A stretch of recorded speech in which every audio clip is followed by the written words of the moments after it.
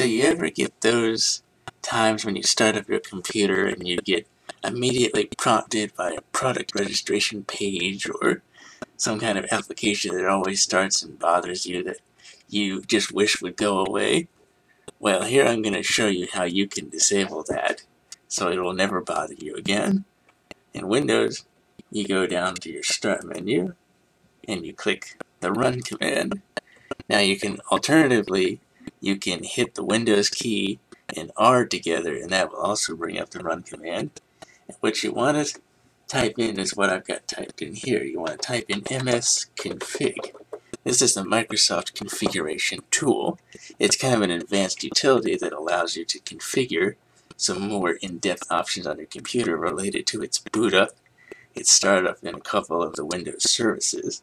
There's a couple of things in there you can look at. So click OK, and again this will bring up the system configuration panel.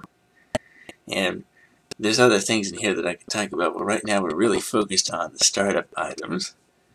And we're going to come over here to our startup tab.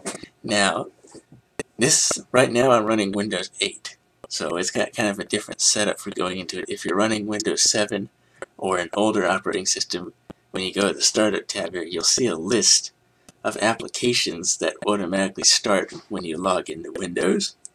And there'll be a checkbox next to them, and there'll be the name of the application. And all you got to do is click that checkbox to uncheck it, click OK, and then it may prompt you to restart the computer. You can go ahead and do that or wait, but that will disable the app. Now, since this is Windows 8, the startup is in the task manager, and it's a little different setup from previous versions. Again, I can see the names of all the applications that start up, who makes them, and whether they're enabled or disabled. As you can see, I've already got one turned off right now, but I've got this product registration for my Logitech webcam that keeps popping up every time I start up the computer.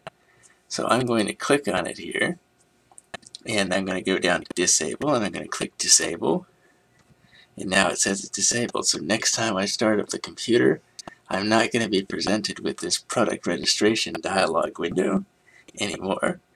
And again, when you're done, all you got to do is close it out, and that's all you got to do. Very simple thing if you want to get rid of any of those annoying pop-up windows or applications that you may get when you log into Windows.